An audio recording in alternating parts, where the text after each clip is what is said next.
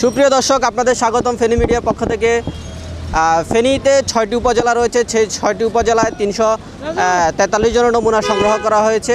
৩৪৩ জনের নমুনা সংগ্রহ করে চট্টগ্রাম বিআইটিআইডি সেন্টারে যে করোনার পরীক্ষার কেন্দ্র রয়েছে সেখানে পাঠানো হয়েছে। সেখান থেকে গত ২২ তারিখ পর্যন্ত ১৮০ জনের ফলাফল এসেছে। এর মধ্যে ৪ জনের পজিটিভ রয়েছে, বাকিগুলো নেগেটিভ রয়েছে।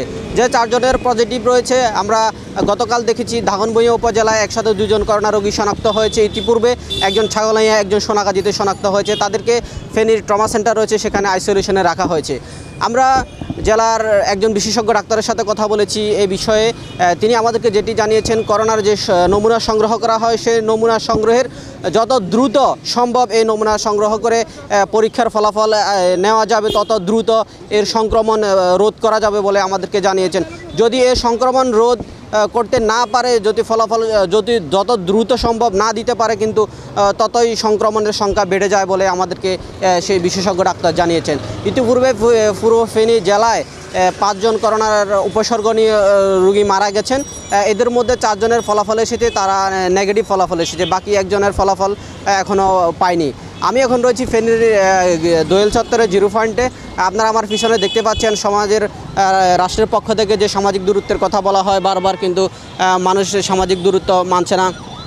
আমরা দেখতে পাচ্ছি আইনশৃঙ্খলা বাহিনীর সদস্যরাও সেই সামাজিক দূরত্ব নিশ্চিতকরণের লক্ষ্যে কাজ করছে, কিন্তু মানুষ কিন্তু দেদারসে ঘুরেফেরা করছে। মানুষ সামাজিক সেই দূরত্ব বজায় রাখছে না।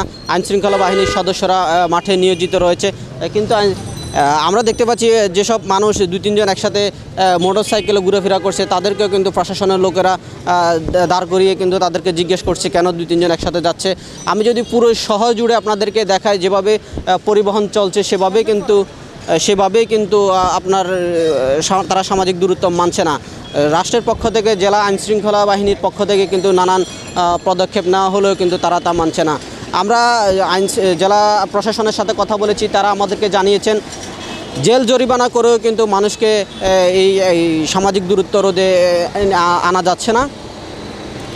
আমরা দেখেছি ভিতরের বাজারে যেসব কাঁচা বাজারগুলো রয়েছে, সেই সব কাঁচা বাজারগুলোতে আমরা দেখেছি মানুষ দেদারসে ঘোরাফেরা করছে, সামাজিক দূরত্ব মানছে না। যতক্ষণ পর্যন্ত আইনশৃঙ্খলা বাহিনীর সদস্যরা নিয়োজিত থাকে ততক্ষণে কিন্তু মানুষ সামাজিক দূরত্ব বজায় রাখে। মানুষ যখন সেখান থেকে চলে যায়, এরপরে কিন্তু মানুষ আবার আগের মতো স্বাভাবিক নেয় চলাফেরা করে। এই দর্শক, আমি যদি আপনাদেরকে আরেকটি বিষয় বলি, জেলার যেসব কাঁচা বাজারগুলো রয়েছে সেসব কাঁচা বাজারগুলোকে বড় মাঠে স্থানান্তর করা হয়েছে। সেই সব মাঠগুলোতে মানুষ যাতে সামাজিক দূরত্ব বজায় রাখে, সেই সব কারণে কিন্তু কাঁচা বাজারগুলোতে বড় মাঠে স্থানান্তর করা হয়েছে। আমরা ইতিপূর্বে দেখেছিলাম ফেনীর যে একটি বড় কাঁচা বাজার রয়েছে, সেই কাঁচা বাজারটিকে ফেনী পাইলট হাই স্কুল মাঠে কিন্তু স্থানান্তর করা হয়েছিল, কিন্তু ইতিমধ্যে সেটি কিন্তু বন্ধ হয়ে গেছে। সেটি পূর্বে যে বাজার ছিল সেই বাজারে কিন্তু এখন সে বাজার মিলছে। সেখানে কিন্তু মানুষ একসাথে মিলিত হয়ে কিন্তু সামাজিক দূরত্ব বজায় না রেখে কিন্তু সেখানে তারা বাজার করছে। তো দর্শক, এ ছিল আমার কাছে ফেনী সর্বশেষ।